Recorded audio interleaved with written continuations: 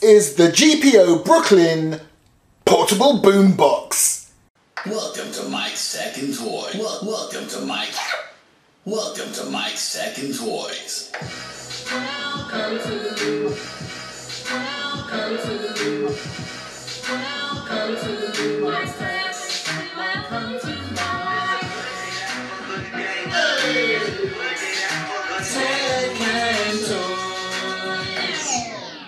Welcome to Mike's Second Toys.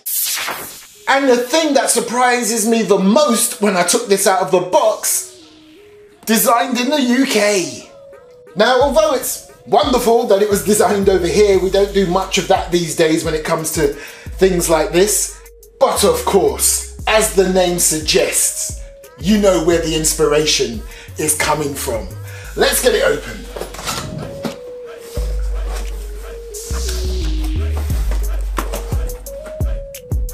Now this is looking sweet. I like this straight away.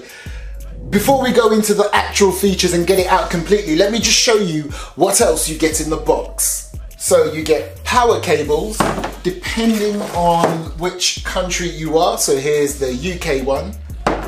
And you get the power brick, a nice little user manual, and this little box. Now, judging by the size, I initially thought, is it a free cassette? Because yes, it's literally got a cassette player in there. That's how old school this is going back to. So it's a nice nod back to old school days. But then I'm a bit shocked and surprised. It's actually a battery pack, a rechargeable battery pack. Do you know what that means? It's rechargeable. How awesome is that?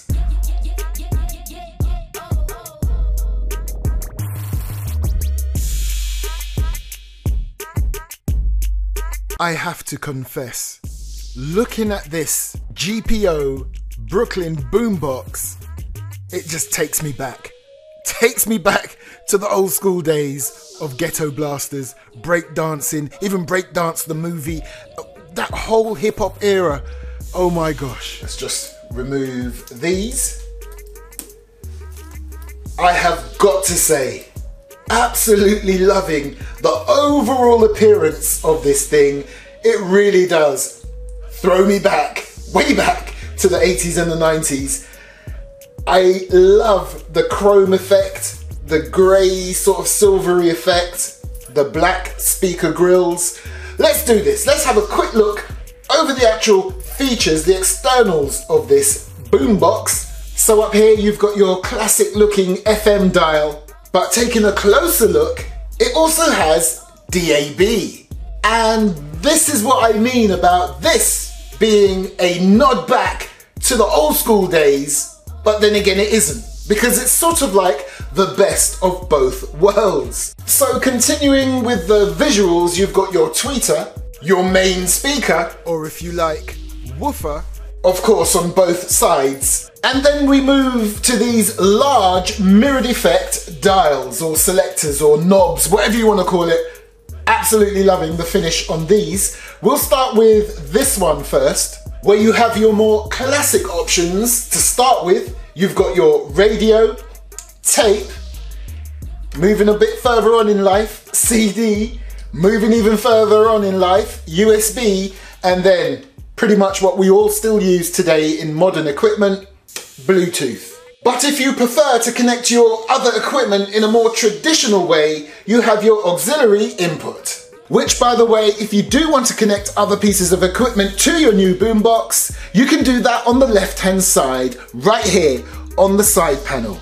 So not only do you have your auxiliary in and out, you also have two microphone inputs. How cool is that? But it doesn't stop there. You also get your line in and a USB connection. So sticking to this side of this unit, you also have an info button, because it does have a display right here. And there's also another little display here. So moving along to this switch, this is your output level on and off, which basically turns your flashing lights on and off. Now this is supposed to be some sort of meter, but we'll get to how effective this is a little later. Down here we've got your balance between left and right and your volume button, and your main power switch is down here. Now moving back to the center of the unit, you have your indicator as to which mode your unit is in. Again, you will see that working in a moment. And these series of buttons right here are for your CD player, which is located on the top of the unit alongside the CD ejection button. And then right here we've got this little button, which is your tape counter reset button, because that little display right there is your tape counter. Awesome. Again, I'll show you that in a moment in action. Now we move down towards your cassette player. Now, those of you of a particular age will say, what? Anyway, this is your cassette player. Got all your basic functions that you would expect, like full auto stop when it comes to the end of the cassette tape. You've got your record, play, rewind, forward, stop, eject, and pause in that sort of piano style function. And I am loving the fact that you've also got this metal bar surrounding your cassette player controls. I love it. Now, remember I showed you this dial a little earlier on the right-hand side of the unit? Well, there's more to this dial than meets the eye. So not only is it a dial on the front section right here, it's also a dial on this rear portion that moves independently from there, and as you can see, it moves your FM dial. Whereas this section of the dial right here works along with your DAB radio, which also has a menu button. And as we move down, you have a mode switch for your FM or DAB, and you also have your treble and bass controls, and right down there, your headphone socket. Now, of course, this would not be a proper nod to the past if it didn't have those iconic twin FM aerials and your full-size carry handle. Awesome. Now, just before I power this bad boy up, let me just show you the rear of the unit, where you have this very nice large GPO logo and your battery compartment. Now, unlike the old school Ghetto blasters and boomboxes, this doesn't take your D cells or C cells, it takes this battery pack that I showed you earlier. So let's get inside and see how it's connected. And as you can see, just there you have your socket where you would plug this in, and then you just tuck your cables away neatly there and slot your battery pack right there. And the good thing I like about this, it fits very snugly between the bottom of the unit and the top of the battery compartment right here, so it doesn't rattle around. And also, on the back of the battery cover, you've got this white section here that will also keep this in place. And this socket right here to the right of the battery compartment is where you would plug in your power cable. And you will also notice this red indicator, because that is now charging the battery pack. Now, I'm not going to wait for that battery pack to charge, so it's in there still charging, and that LED will change to a blue colour once fully charged. So I'm going to turn it on using the external power source and let you hear this thing in action. So right here I have some media to test this out. So I've got a cassette tape, a USB stick and a CD. Now the CD and the USB stick contains royalty-free music. The cassette does not. So I'm purely going to use the cassette so that you can see it in motion so that it works. Hence the reason why I have this style of cassette tape, sort of a reel-to-reel style, so you can see it in motion. But first things first, let's power this on. Now the first thing that came up was the FM tuner, as depicted by this display right there, and that's your clock display on the other side. I won't bother setting that for this video. I'm not going to put a radio station on because I don't want a copyright hit, okay? So you'll probably just hear some static. There you go, so at least I know the FM radio works. So let me just flip it over to DAB mode. Now you may feel that this display is dim. Trust me, it's not. As I'm looking at it, it is a very vibrant display, but I've got very strong studio lights on. So let me just dim those lights down a bit so I can show you what I'm talking about.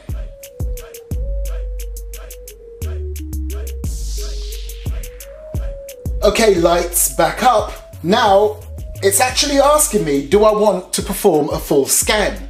Now, to say yes, I just press this button.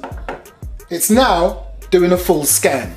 And then using that same dial, I can flick through whatever DAB station I choose to listen to.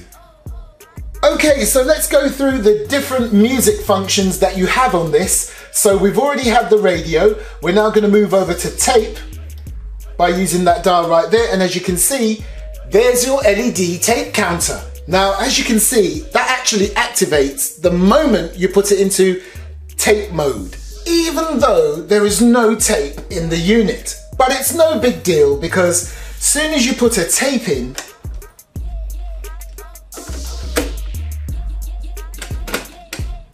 and when you press play, you can just hit the reset button and you're good to go.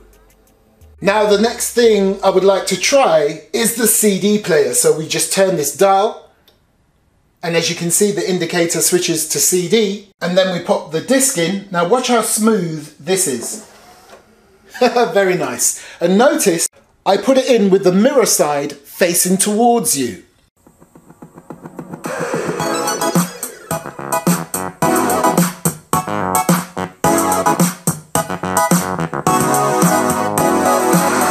So that's playing straight away. I'm loving these indicators right here. So right now it's sounding very flat. I'm now going to control the bass and the treble.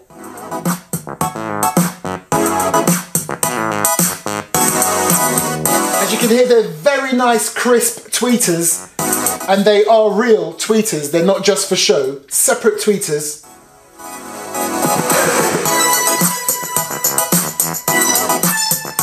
Okay, let me just introduce some bass.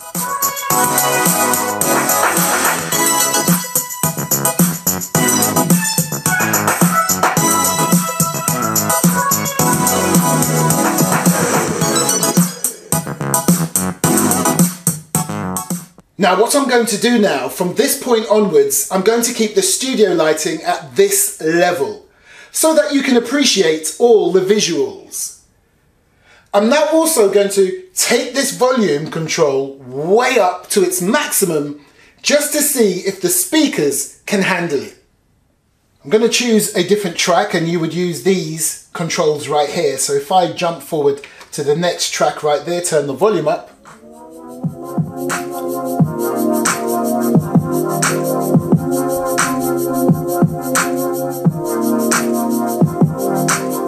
I'm going to take it to its full.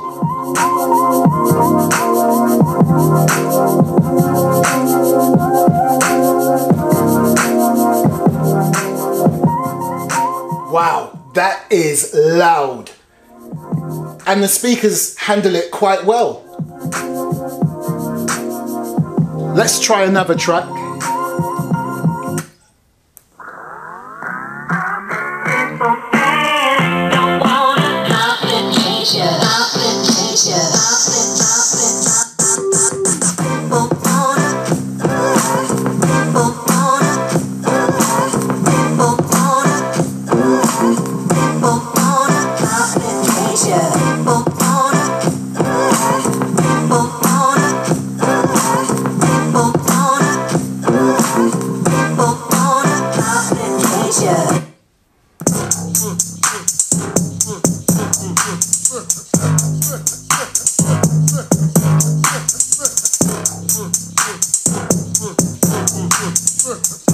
The tweeters work very well. I don't know how well you're hearing that through whatever system you're watching this video on, but you've got some very nice tops on the tweeters.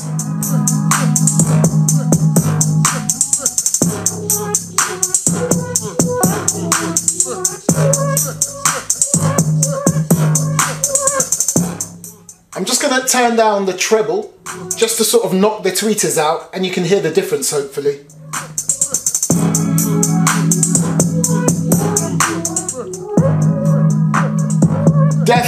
Definitely. You can hear the difference. Very crisp tweeters when you turn it up.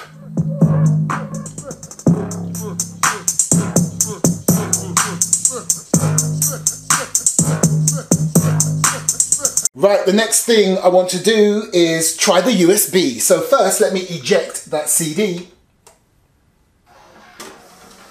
Nice.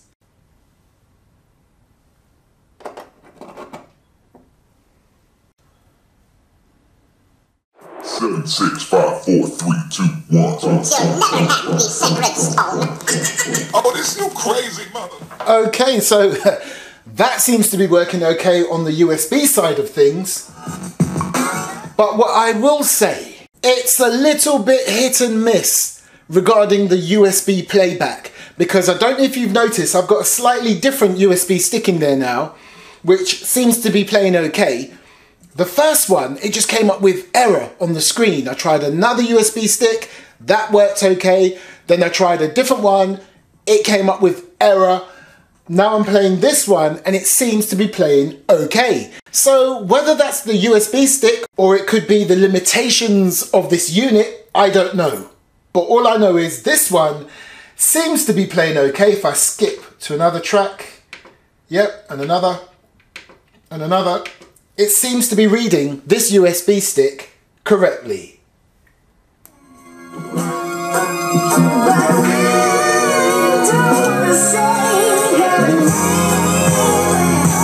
Seven, 6, 5, 4, 3, 2, 1. You'll never have the sacred stone. Oh, this you crazy mother.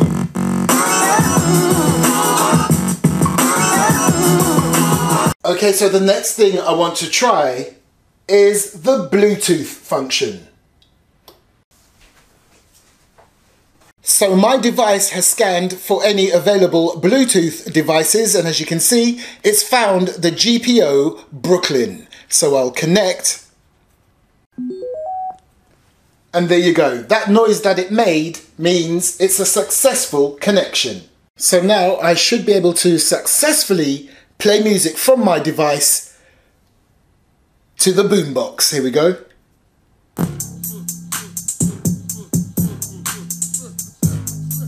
Awesome.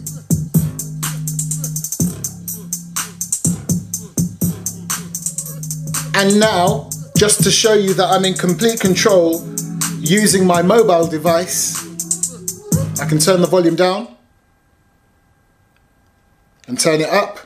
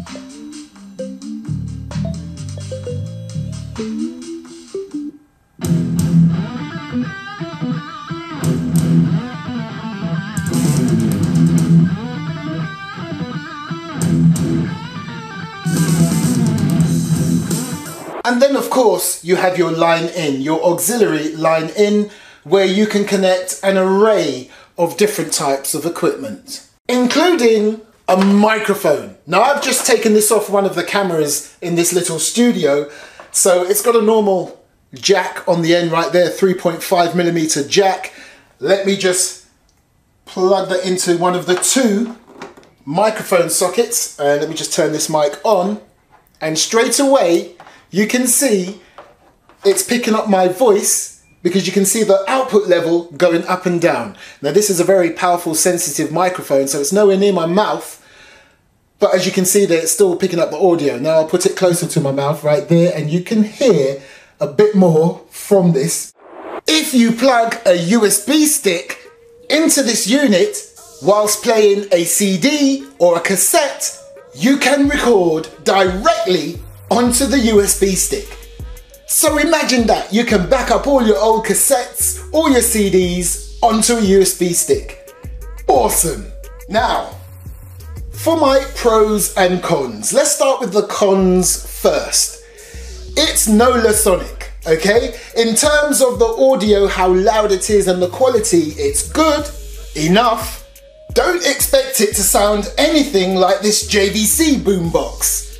It will sound nowhere near this. This thing kicks out a heavy, deep bass and much more powerful. When it comes to the overall build and the quality and the feel of the controls, there is a little give in each of these knobs right here, but don't let that put you off. It's only a slight give and the controls still feel very nice, smooth and firm.